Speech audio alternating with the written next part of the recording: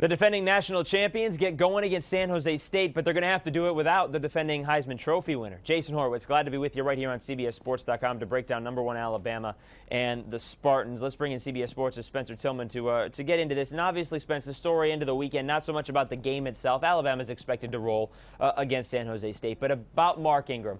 The arthroscopic surgery on Tuesday. Nick Saban's calling it a week-to-week situation. Just how big of a situation is this for the Crimson Tide? I can tell you this is more of a big situation for the folks on the outside than it is internally. I mean, we had a word back in Oklahoma when we had a stable of running backs. It was running back university. We called it next. When a guy went down, the next guy just stepped up. And I believe that Trent Richardson is a better pure runner than Mark Ingram. I know I catch a lot of grief for that, but that's what I see in terms of just purely running the football.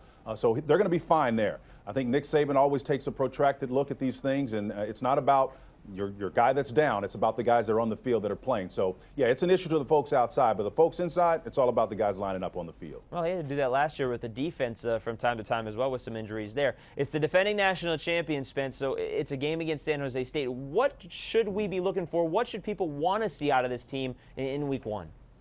Well, San Jose State started from scratch. They don't do anything particularly well. They don't run. They don't stop the run. They don't do anything well. So what you do if you're Nick Saban is you go in and say, well, what do we do? What are we asking you to do assignment-wise, particularly on the defensive side of the ball where you've got nine starters you're trying to replace. As long as everybody is on time, in their respective areas as far as their assignments are concerned, playing fast and not making mental mistakes, which is an indicator of how much a guy is focusing, I think they're going to be fine. So that's what you're looking for, particularly, again, with so much turnover on the defensive side of the ball. The strength for Alabama is on the offensive side, so I think they'll be stable there. But that's what I'm looking for if I'm Nick Saban. All right, so on the offensive side of the ball, what are you looking to, in terms of the kinks, to try and get rid of in this game with Penn State coming to town next week?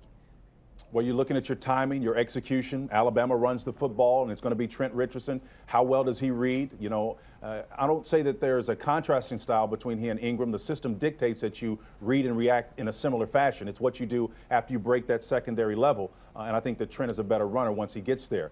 Most of the returning starters are back on that offensive line. That's the strength of this unit. So, again, the continuity is what you're looking for. And, again, because it's offense, which is always going to take longer, you're looking to see if everybody's crisp to kind of get a good gauge of how successful you're going to be as an offensive unit early. And maybe rely a little bit more on Greg McElroy, who you bet. was fantastic in the national championship game against Texas. Spencer Tillman, thank you very much. We'll break down Alabama and Penn State next week. All right, Jason, we'll see you, buddy. All right, folks, for more on this game, keep it right here with CBSSports.com. For Spencer Tillman, I'm Jason Horowitz. Take care, folks.